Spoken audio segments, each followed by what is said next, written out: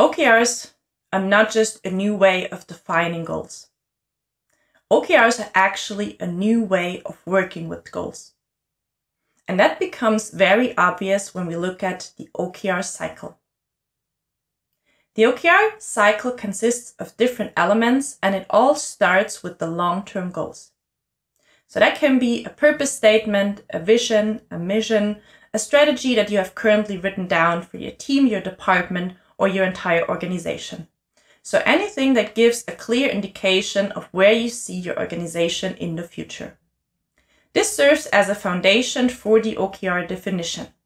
So the point in time at the beginning of the cycle where you set your objectives and key results to define what is now the next most important step towards achieving your long-term goals.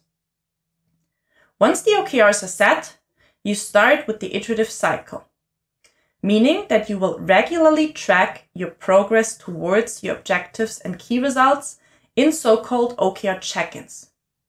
This is a gathering where you meet as a team on a regular basis, so for example weekly or bi-weekly, to talk about the status quo, what you have achieved so far, and whether or not you need to change something in your execution to make it easier to achieve your goals.